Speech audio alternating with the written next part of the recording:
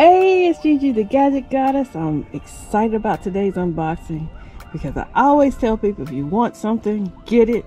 That's being said, let's get to unboxing.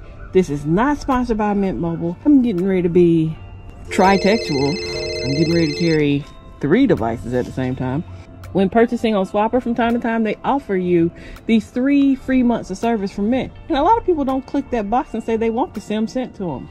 It costs you nothing. 3 months of free service, they send you the SIM, it works for 3 months, and then they cut it off. Or you decide to continue the service. It's totally up to you. So that's how we're going to review these devices at the same time. Let's just get to the unboxing, okay? I have wanted this phone for a long time. It took me a while to get my hands on one. I did not want to spend $3,000–$4,000 on a folding device. This phone came out in March of last year, so in essence it's a year old. Do I care? No. The seller said he would include the receipt from where he bought it, but I also see screen protectors in here. This is charger and headphones. Headphones don't appear to ever have been opened or used. This is charger for overseas. Don't need that. There should be some ejection tool. There was not one in here. And instructions. And this is charging cable. I had ordered another screen protector. That one looked like it's been through it. It does not have the case, which I had already ordered another case anyway. They're just transferring everything from this phone to that one. I just took this in and installed another screen protector because the one that was on the phone was driving me nuts. I will be using this ONEJOY case that I used with my Z Fold 2. I will leave a link in the description for it as well. I have bubbles. This is comparable to the same screen protector I put on the Z Fold 2. If you want to watch that video, I'll tag it here. Same exact procedure. These bubbles should go away in the next 24–48 hours. I will show you a picture and show you how it came out. I do want to show you how to put Google Play services on this device. This has come a long way from where it was when I installed Google Play services on my Mate 30 Pro. It's very easy. You don't need the dongles, etc., like you did for that device. That being said, let's get started. I am going to link you where you can get this developer software to install so you can get Google Play services. It is in the description below. It should be one of the first links. All I did was text it to myself. It is an APK. There is an ad. It has downloaded. I'm going to click here and open it. I'm going to allow it and I'm going to install it. So it's currently installing. It's installed successfully. And I'm going to start using DualSpace.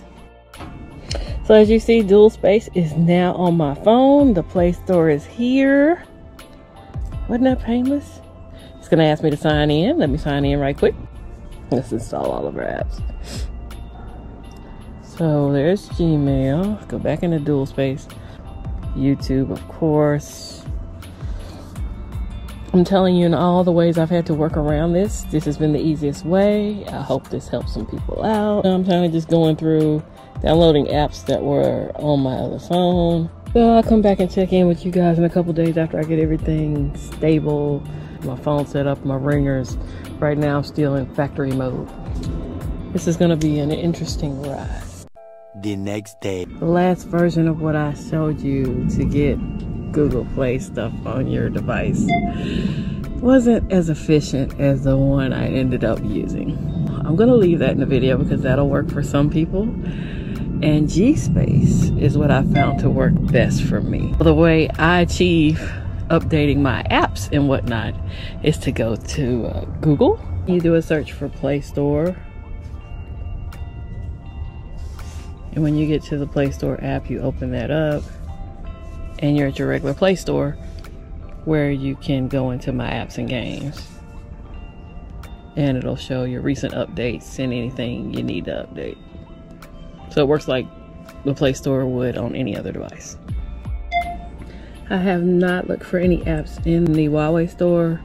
I have looked for apps in Pedal.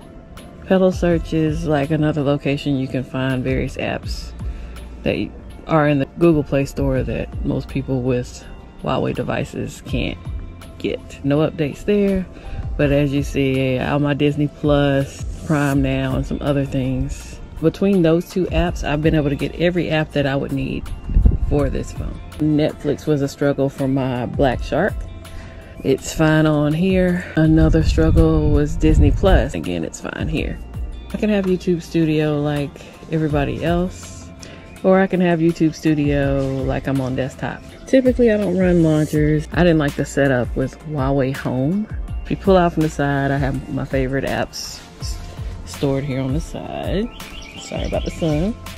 I can multitask with the side apps just like any other, you know, bigger screen phone. I can pull out pedal search.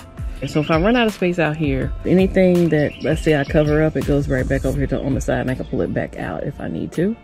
I can make these, you know, big screen, and I can put them back. My favorites over here, kind of like the Edge on Samsung. I'm minimalist, so I keep these apps at the bottom. All my YouTube-ish is in a folder.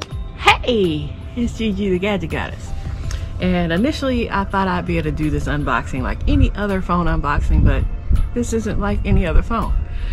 This isn't like any other phone that most of my subscribers or watchers would experience or have the opportunity to experience. I need to do it differently, right? Right. I was known as the import queen before I started doing YouTube. I've often imported Xiaomi or Huawei or Vivo or whatever tickles my fancy, because I always felt like that was more bang for your buck. You got more than your dollar's worth than what you get domestically here in the United States. I started to fall in love with these companies, and then things happened and the government started to blacklist companies. I have to work a bit harder to get my devices, and there's a lot of bad information that goes out with these devices, and people say, oh, you're not going to be able to use that. You're being anti-American. So many of the things we use every day aren't American products. I picked up the Huawei Mate Xs, a phone I wanted for a long time, but was not willing to pay $3,000 for. This phone cost me less than my Fold cost. The Fold was retailed at $2,000. I didn't pay $2,000, but that's what it retailed at. This phone retailed at like $3,000, I want to say. I paid about half of that. Its little brother or big brother, whatever you want to call the newer version of this device, came out or was announced a couple weeks ago. Yes, I have every function you can have on an Android phone on this phone. The only thing that I have not been able to get to work is RCS on messaging app for text. Very few people text my Android number anyway. Not making an excuse. I'm using the regular text app. I get my messages fine as long as the other party isn't using RCS. I'm not getting their messages, but we talk in other places too. I really hate the fact that I got into the folding area of phones, because now I don't want to go back to a plain phone. My iPhone is my iPhone. It's a slab. It's the only way iPhones come right now. If they start to make foldables, I'm sure I'll pick one up, because flat phones are boring now. I'm all folded out.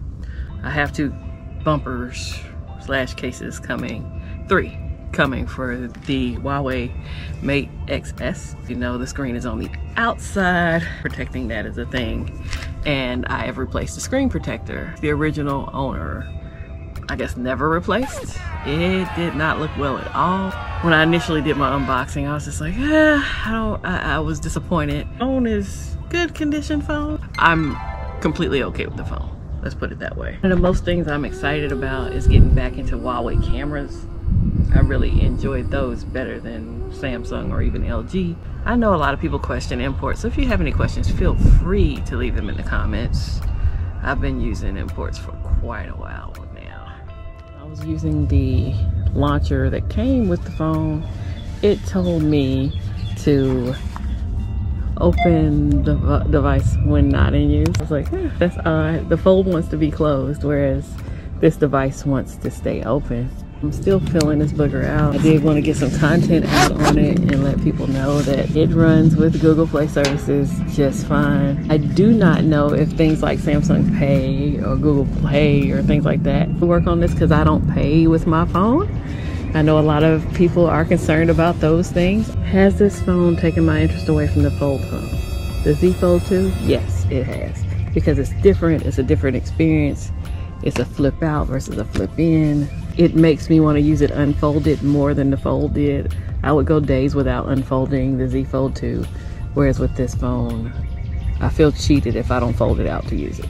For some, the better experience is going to be with the Z Fold 2, because you're not going to have a lot of times where you have both of your hands free to use this device. When I want to one-hand it, it's definitely a much thinner experience. It's a wider experience with the Mate as well. Let's open these screens up and look at them side by side. And here's your side by side comparison, or your side by side. The Mate is bigger. Both are pretty dim out here in this bright light, but I think the Mate is a bit brighter. I don't know if you can see either one of these. I was so far back. But I think the Mate is brighter than the Samsung. Both are in dark mode. I did brighten this picture up, so I will look blown out a little bit on that one. This one, I pulled just a straight picture. I really do think, even though I made this one a brighter picture, the screen is brighter over here on the Mate. The Sammy can fit inside of the Mate. And this is more or less first impressions. I just wanted to show you, you know, how different they looked and things like that. If you have any questions, comments, leave them down below. I'm gonna wrap this up by saying it's gonna be a fun little journey for the next 3 months or so while I have service on the Fold, the Mate, and the iPhone.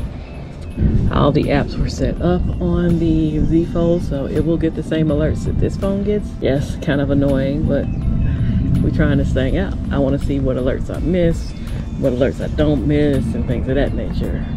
I thank you for dropping by. Let me know what you want to see, and I'll give you what I can. Catch you on the next video. Bye.